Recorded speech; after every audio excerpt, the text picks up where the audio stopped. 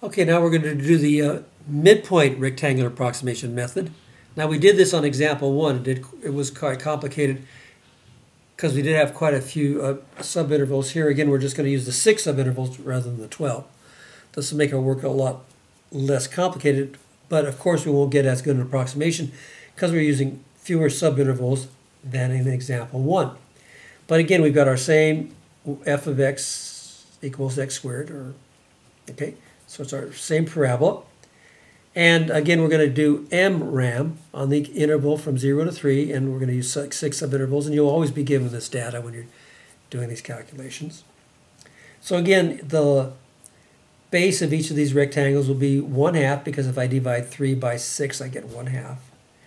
And we're going to use the midpoint. Now, the fractions get a little more complicated now because we're dividing our subintervals. We're not using halves, we're using fourths because we're going to go right in the middle. Okay, so if we look at this first interval, okay, my base of my first rectangle is going to be 1/2, and then the height will be the value of the function at the midpoint. So between 0 and 1/2, that's going to be 1/4. So that midpoint will be 1/4. And I probably should put those midpoints in just so you can see. So that's 1/4. And this is going to be 3/4. And this is going to be 5/4. This will be 7/4, 9/4, and 11/4. And again, 12/4 is 3. So those are your midpoints. Okay? You can always zoom in if you can't see those.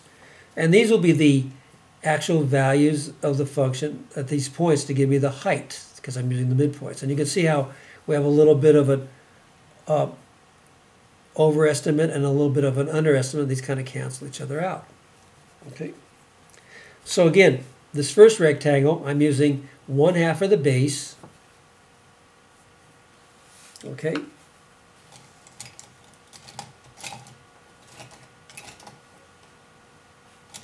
I didn't write these in. Shame on me.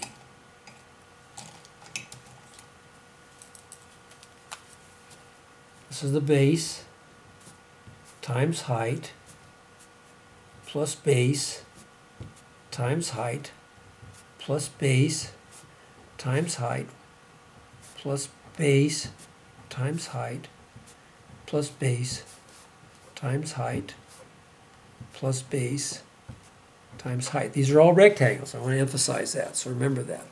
Okay, this is my area. Is approximately the sum of all these rectangles, the areas of all these rectangles, pardon me. Okay, so again, f of 1/4 will give me the height of this rectangle. F of 3/4 will give me the height of this rectangle. F of 5/4 will give me the height of that rectangle. F of 7/4 will give me the height of that rectangle. F of 9/4 will give me the height of that rectangle. And F of 11/4,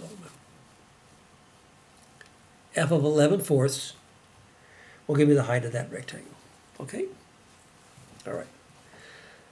Okay, so that's again, they gave you these the numbers there, but I don't think they really explain it using sketches on page 266, so hopefully this helps.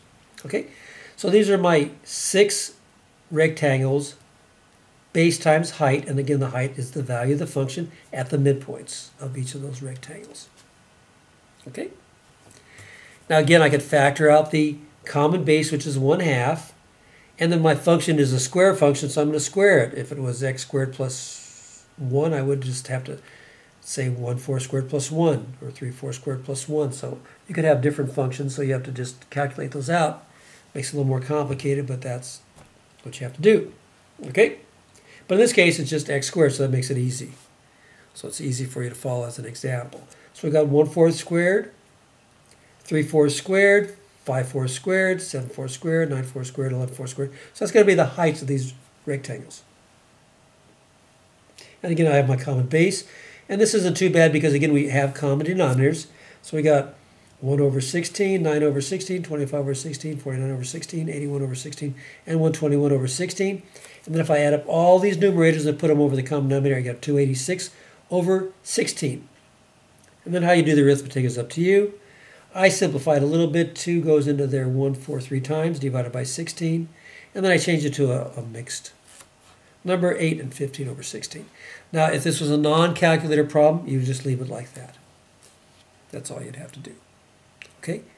But we can use a calculator and we can work this out and we get 8.9375. Now, again, we know, or I told you that the exact area under that curve is 9, so we're a little bit closer. But remember, in example number 1, when we use 12 subintervals and the midpoint, which is between the three, between the right, the left, and the midpoint's the best approximation. It's going to give you the best. It's going to be closest to the area. When we use 12 subintervals and that midpoint approximation, we had 8.98. Here we use 6, we had 8.93. But it's still a lot better than our other two, our left RAM, which was 6.875, and our R RAM, our right RAM, which was 11.375. This is still a lot closer. Now these figures again are on page 286. Okay, so hopefully that will help you with dealing with what's going on with the LRAM, RRAM, and MRAM, and you need to be able to deal with all those. And I've seen all these. I've seen all three different methods on different practice tests and release questions. So you have to be aware and familiar with all three methods. Okay, so I hope that helps.